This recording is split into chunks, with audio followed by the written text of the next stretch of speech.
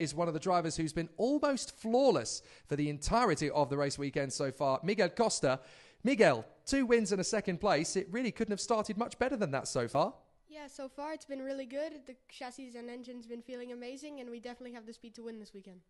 Now, last year was a bit of a learning year for you as you kind of came into the CIK classes. You did a great job in OK Junior last year in Champions of the Future. This year, you've come fresh out of the blocks. What's changed over the winter? We've been developing really hard working with the team as well, and just learning from me. Every race experience has made me a better driver and learn from it, and now it's time to win. Certainly in terms of the qualifying pace, that was where this weekend really started to come alive for you. Just how confident were you in qualifying that you could actually manage to be in that position? Did you have the speed to go alone, or did you have to be in the tow?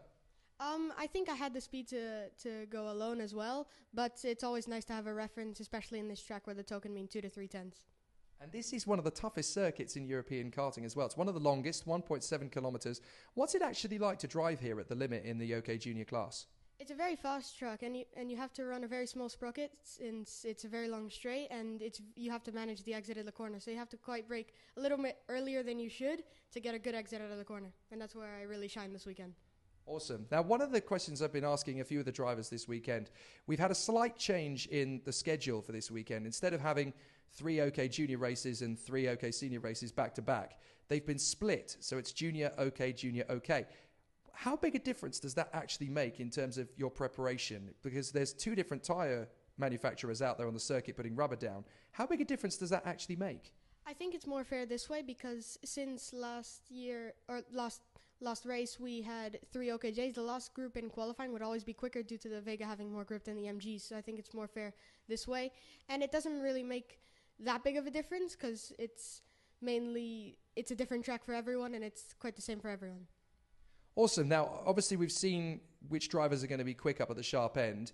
You're definitely going to be one of those, having already taken a couple of race victories. But tyre degradation is a really big factor here. It's going to get hotter as the day goes on, and you only have a certain number of tyres to look after until you get to the finals. So how have you been coping with tyre degradation? Has it been a bit of an issue? Not really for me, since I'm very smooth normally, and when I just get in the lead normally, I just try to be as smooth as possible and focus on my driving. Awesome. So obviously we've got 2 more races for you over the course of the day that you're going to be looking for.